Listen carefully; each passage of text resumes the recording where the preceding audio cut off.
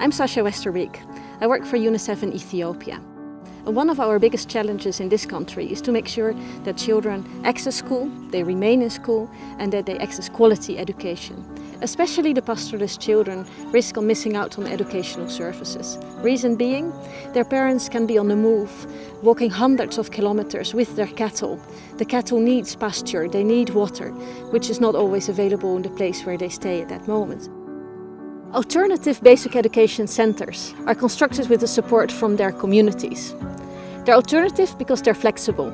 Flexible to meet the needs of the migrating population. When we started off, the schools were really basic. They were mud and sticks, nothing more. And look where we're now, 10 years later. Many of the school buildings are upgraded. They're bricks and stone.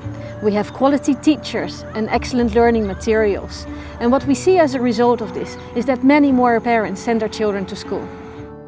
A lot has been achieved over the years, but still some challenges remain. For example, water and sanitation, like toilets, need to be in all schools. And finally, the children have to have an opportunity to further their education. ተምረው ጨርሰው ይሄንን ያልተማረውን ማህበረሰባቸውን ይለውጣሉ።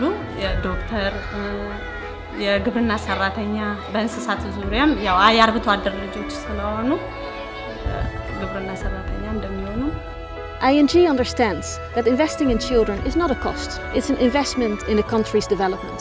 And in partnership with UNICEF, together we make sure that no child is left behind.